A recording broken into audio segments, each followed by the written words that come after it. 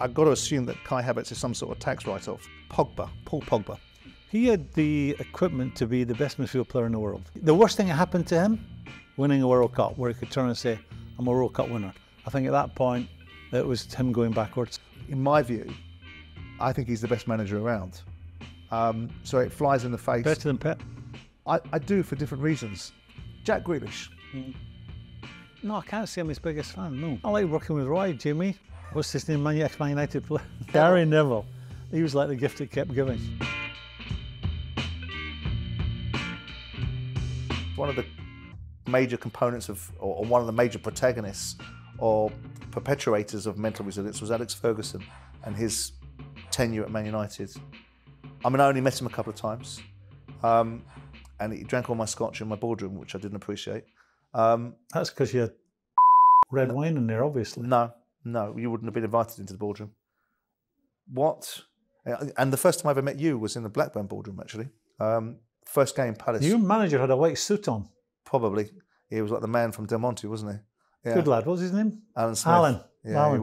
He was what he was. Yeah. And not a good man in my view, but my experiences of him. But I just remember the first time that you and I met, and you said to me, "Welcome to the madhouse." That was your opening game. And was I wrong? No, because I remember saying, "If it's a madhouse, I'll fit straight in, and I'll be all right here." But what do you reckon on Arteta? Because I think it's evident that they needed to buy a goal scorer. They needed to buy a centre forward in the summer. I've got to assume that Kai Havertz is some sort of tax write-off, because I can't have any thinking about that. Do you think Arteta should be in for some criticism?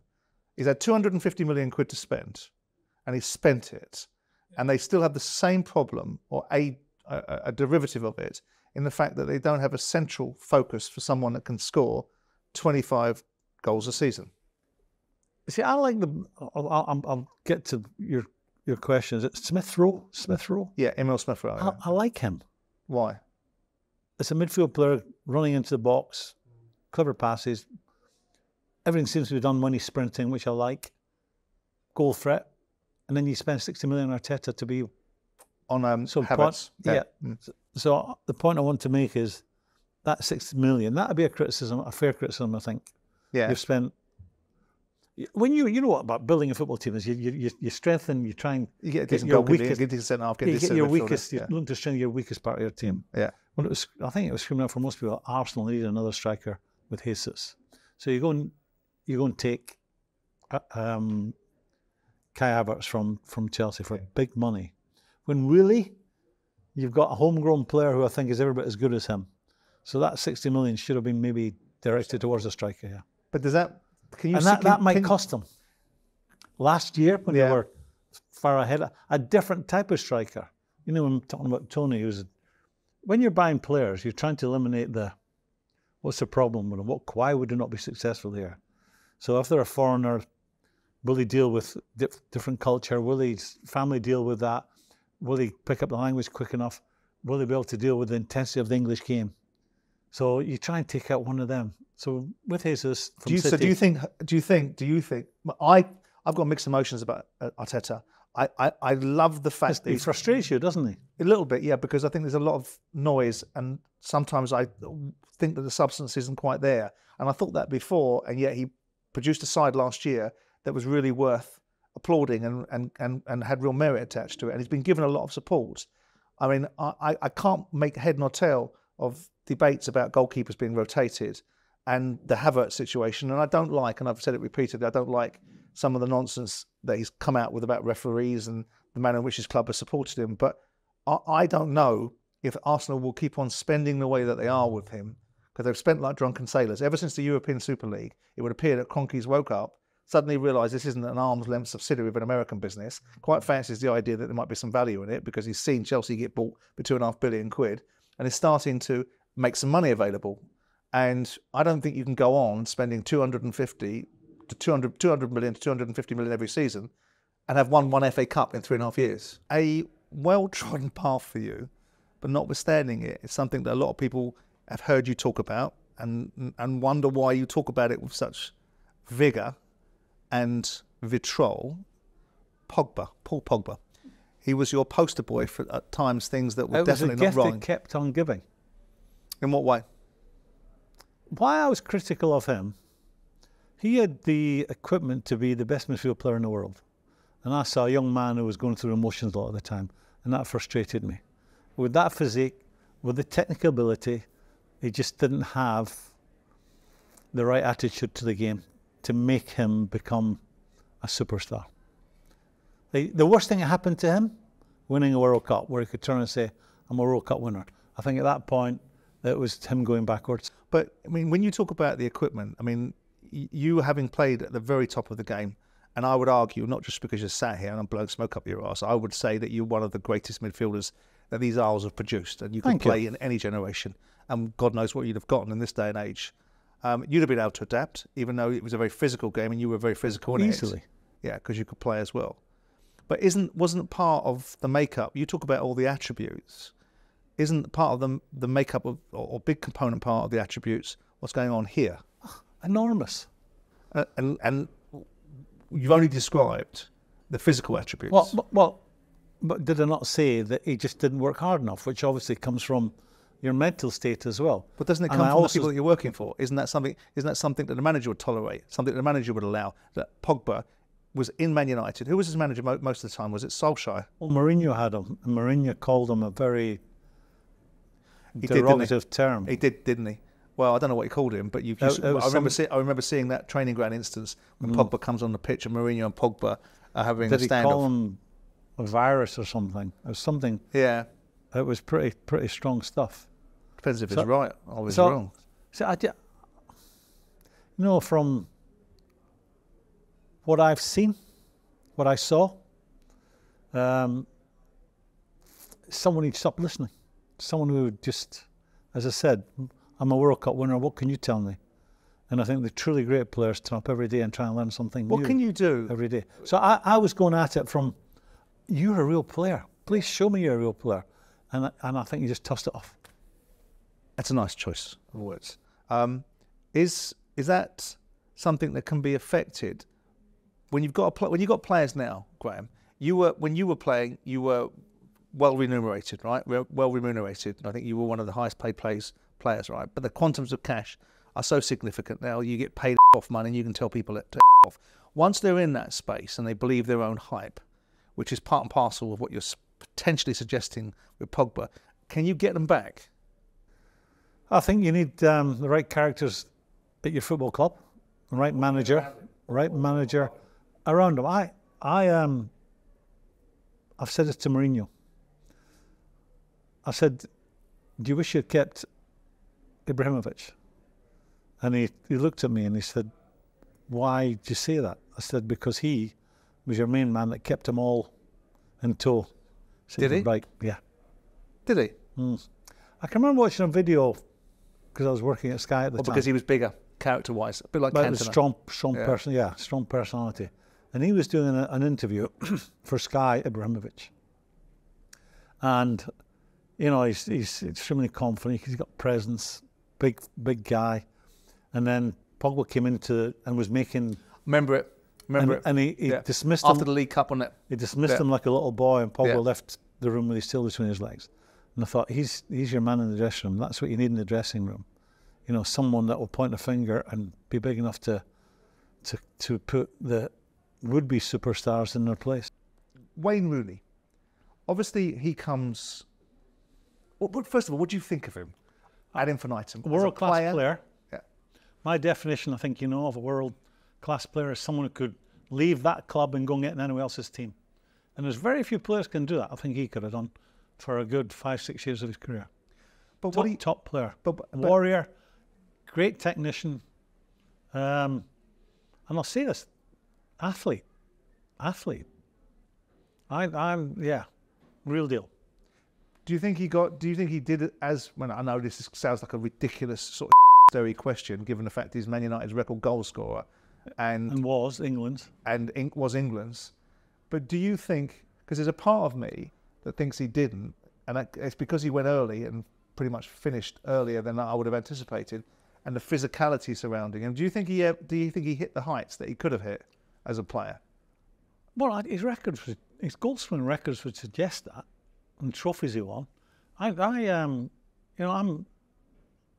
know if there's stories about him in maybe not looking after himself as well as he should have done. But I think for the vast majority of his peak years, it didn't have any impact on him. But he's gone. He went to America. When he went to America when he's 30, I mean, what's he now? 36, 37, 36, 36. So he's been in management for two and a half years. And before that, he was in America for 2 years. So we're talking about a Man United player going to America at 31, 32 years of age. That's why I make the observation. Well, he still has some life in him, because as far as I know, he didn't get any sort of knocks. I think he was fine in that respect. His choice. Maybe, I cannot speak for him. Maybe he was at Man United for over a decade, wasn't he? And maybe I thought, this is it. I'm ready for something completely Longer different. than that, I think, wasn't it? Completely over a decade. Maybe he just felt he was ready for something completely different. But as a player, you would take him every day of the week. Have you met him? Yeah. What do you make of him? I can't get my head around him. Because I watch him in the media and it doesn't seem like he can hold a sentence together. And I listened to him and he's gotten cross and got really with Jim about a couple of things that apparently I've said and got all nasty about it, which goes with the territory, I guess, and people should perhaps get thicker skins. But what kind of fellow is he? I've been in his company. Brian Robson made a movie 3-4 years ago when I went up to Manchester, and I was in the company of other Man United players, and he was there with his wife. He was charming, she was charming. That's what I can tell you. I don't as big as you find, right? I don't profess to know him, but liked him. And, you know, humble, quietly spoken, and his wife was absolutely delightful as well. So that's it. I don't profess to know him. Yeah. What did you think about, I mean, obviously he's been sacked recently at Birmingham, and I did think it was a ludicrous appointment, Graeme. I don't know what you thought. I don't see, I mean, if you were a manager of Birmingham, right? Not that you'd be the manager of Birmingham, but if you were the manager of Birmingham, and your team was in the top 6 in the Championship and it was all right, and someone comes along that's got a 27% win record everywhere they've gone, and most recently in the MLS, which is not the most competitive of leagues, you'd not be too impressed with it, would you? No, I think the choice of going to Birmingham, and you've been in football. Birmingham has the potential to be a biggish club in the second city. They say that forever, don't they? Yeah, I know. Ever since I've been in football, but it's not a biggish club with in Birmingham, big population, lots of chimney pots, so the potential to be a lot bigger than they are, let's say. And they've been going well by their standards in recent history. And then you sack that manager. The new man coming in, whether it was Wayne Rooney or anyone else, has to do well. That didn't happen for him. Now, why he got the job, I think this is how and I wrote this in my Daily Mail column, I believe Wayne has an enormous following on social media platforms. And Americans see that as attractive to promoting Birmingham City, so they went for Wayne. Wayne had to hit the ground running, and it didn't happen for him. I think there's a case to suggest that there could have been more, that they could have won more. And I think it's ridiculous to suggest, because Liverpool haven't won a Premier League for 30 years. I think they defended their Premier League poorly in the season where I thought they were brilliant in winning that Premier League. And the season they came back and they defended it poorly. And when I look at the roll call, because we've got this embarrassment of riches that is constantly reminded of what Guardiola's doing, and you make the point, and it's a valid point, that he hasn't had the same dough. But it's more to do with the sort of the over sentimentalisation of the media going, look at Klopp, he's a legend. And I go, well, Pep won 4 trophies in English football. But Pep walked into a team that had won the league under Pellegrini and Mancini. Yeah, granted. He was walking into a very healthy football club. And Klopp had 3 years to get himself together and has gone on and won. And spent a fraction of the money. Yeah, no, I understand that. All right, but I believe they had the opportunity to go to United. Do you? Well, I think his wife was quoted recently saying that she didn't think it was right at the time. If he had gone to United, do you think he would have transformed them in the same way? I don't know. What do you think? I mean, look, he got 3 years at Liverpool. And whichever way you cut it, he did get 3 years before he won anything. Yeah. He got 3 finals. If that had been Man United, I think he would have survived. Yeah, I think he would have survived. You reckon? Yeah, I think, he manages the crowd really well. He gets the crowd with him very quickly. But Liverpool crowd, and Liverpool crowd and Man United crowd are not cut from the same cloth, are they? I think that in terms of winning football matches, because that's ultimately what they want to see. But yeah, Jurgen's been a perfect fit for Liverpool. Abrasive, passionate, intense, charismatic leader. And I think that would have worked at Man United as well. Yeah, I don't know. I think the problem with Man United... He would have had a lot more money to spend at United. Sure. Would he have had Michael Edwards at Man United? There's a few, the stars aligned for him to be successful. I'm not suggesting that he wouldn't have been successful at Man United, because I happen to believe that, in my view, I think he's the best manager around. So it flies in the face. Better than Pep? I do, for different reasons, because I think he has to work with a different, as you've mentioned, different level of resource, and the brand of football that Jurgen wants to play is more interesting for me on an individual level. And me, and you'd expect me to say it as a Liverpool supporter, but I prefer watching Liverpool at their best to City at their best. Jack Grealish.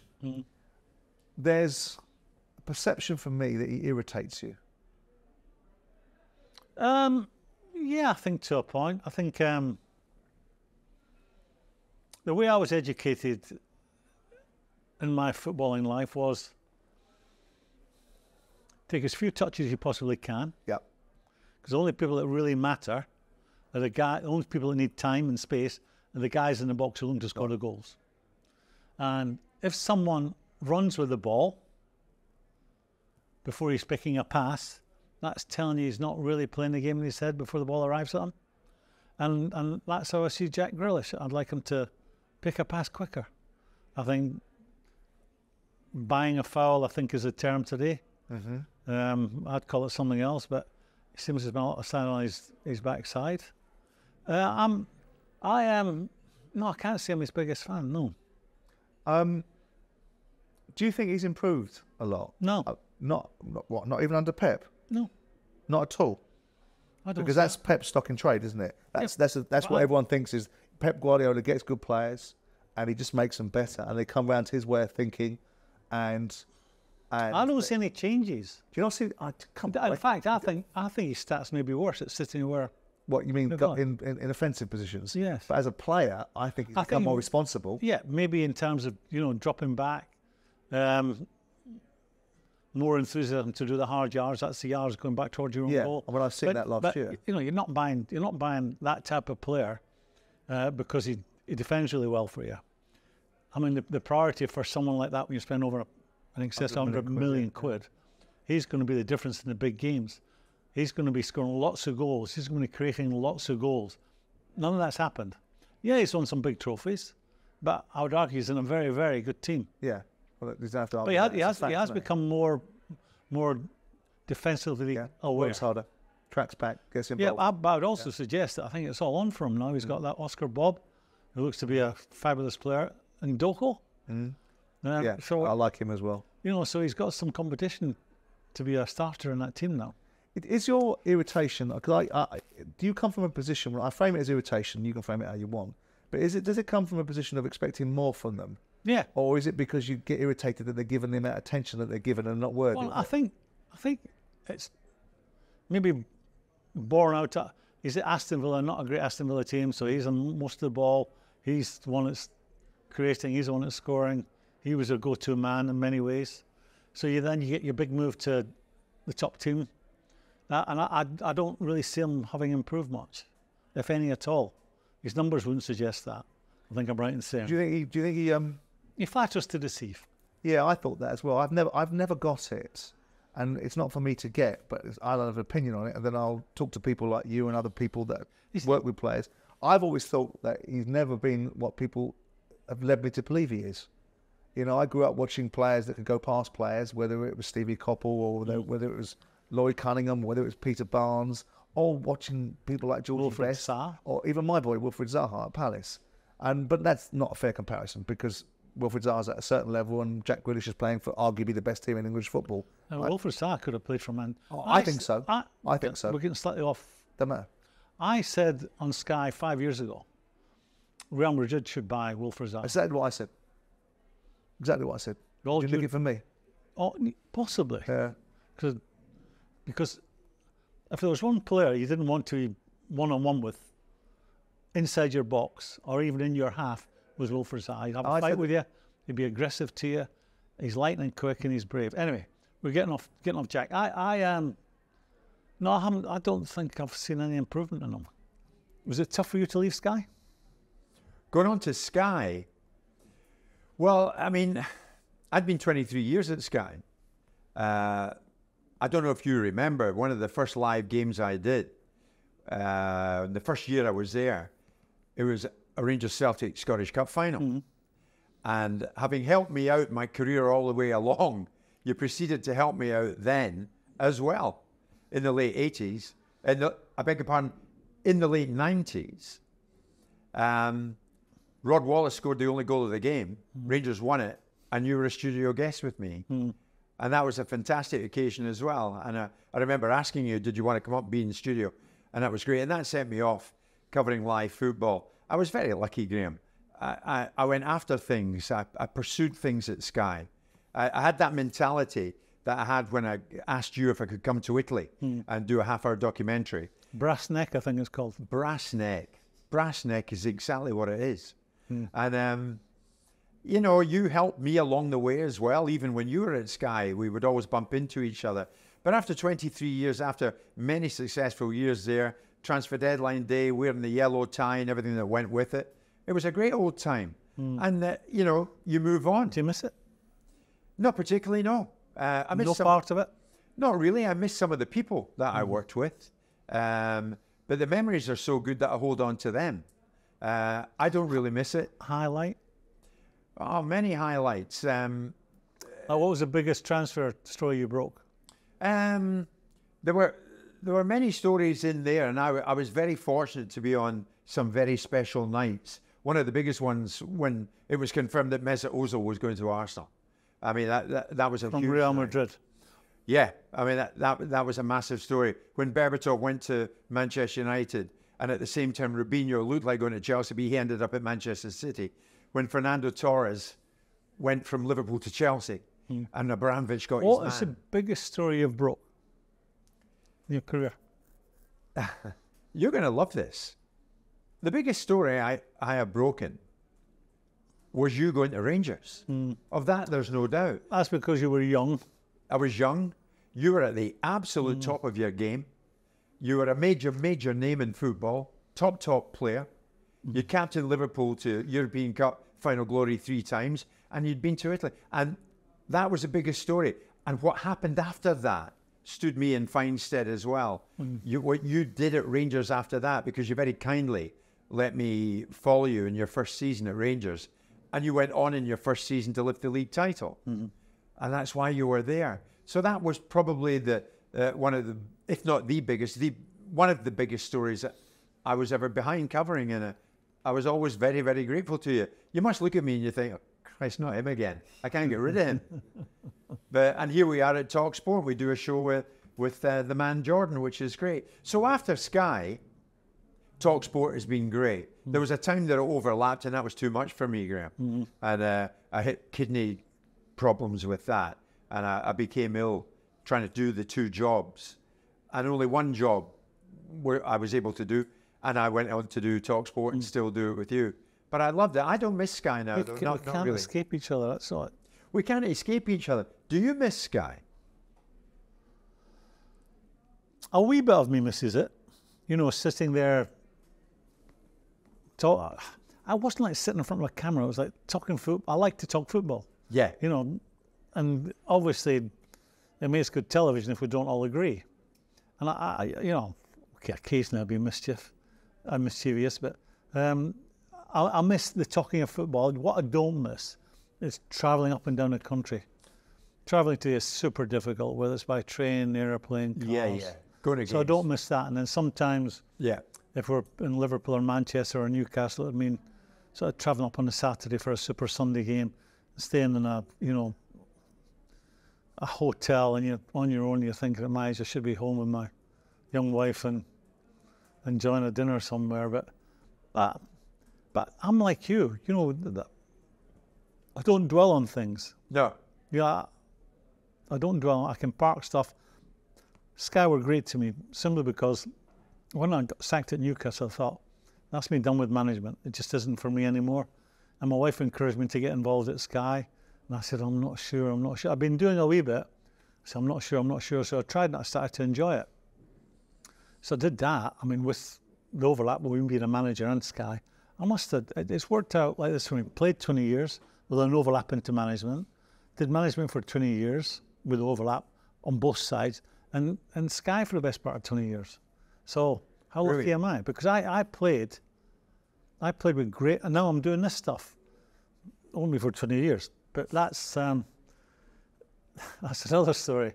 I look at some of the players I played with, great players who at the age of 33, as players did then, 34, finished, and never earned another shilling out of football. And that was done for them. Football was finished. You're still going. And I'm still going, and I love watching football. I love talking about football. And, you know, I like to think you get to a certain age, you've got a certain amount of experience, that maybe some people will listen to my opinion. And I accept not everyone will agree. But I'm not just blowing smoke up your bum. You realise how popular you are. You've got a hell of a lot of respect for the way you spoke at Sky, for the way you read a game, for the way you played when you were a player. But thereafter, on your Sky duties, you knew that if you get in a taxi in London or Liverpool, people would compliment you. You weren't afraid to say what you mean and mean what you said. Yeah, but it's impossible. It's impossible to be popular with everyone, because if you're doing a game as a winner, as a loser, if the losing team have been doing something very obviously wrong, or some players have not been very good, I would say that. I would say, well, I didn't think he was at it today, or I think he should have done better here. So you're criticising someone in a 90 minutes. And of course, that doesn't mean you're very popular in certain areas. But I worked out very early on in my football career when I was a player. And I made a conscious decision. I'm not in this to be popular. It's not a popularity contest. That's good.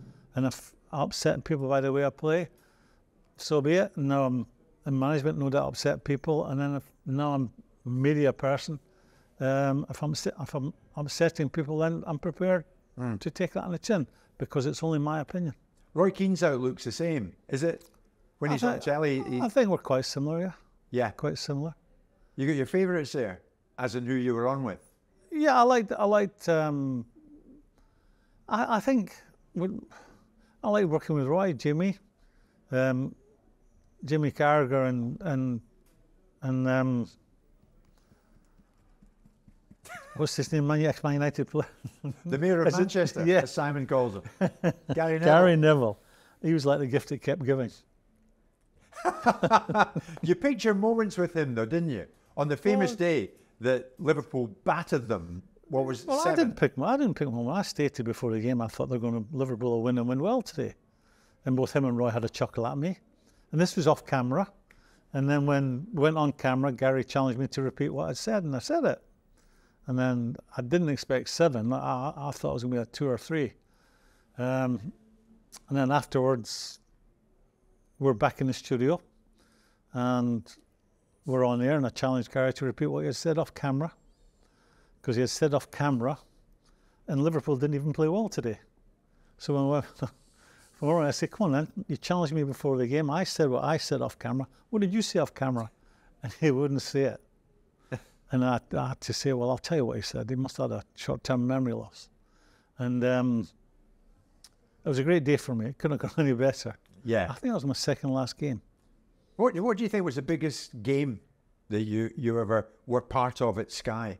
The most memorable game? I mean, too many to mention. Well, we did Champions League games, didn't we? I mean, drama. Was it Man City QPR? Oh. Aguero. Yeah.